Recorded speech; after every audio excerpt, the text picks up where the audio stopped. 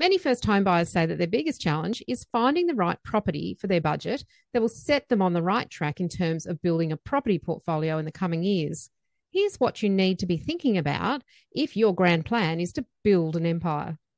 The first property that you buy is critical because it forms a foundation for all future purchases. If you get it wrong, you'll never build a portfolio.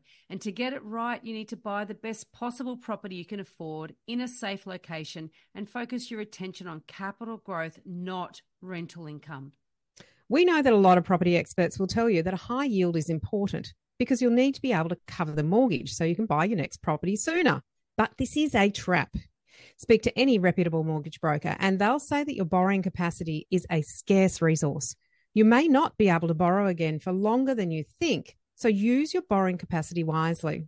And sometimes you can get good rent, but the property itself doesn't go up much in value. And this is why we say to focus on capital growth, because over time you will build equity in the property, and this equity is what actually builds wealth, not rental income.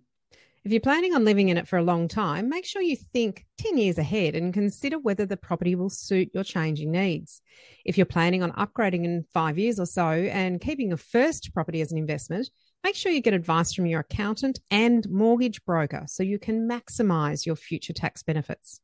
Successful property investment requires a long-term view. If you start as early as you can afford a good asset and don't rush your next purchase, rather take the care to ensure you're able to afford another good asset, you'll build a strong and sustainable property portfolio over the next couple of decades.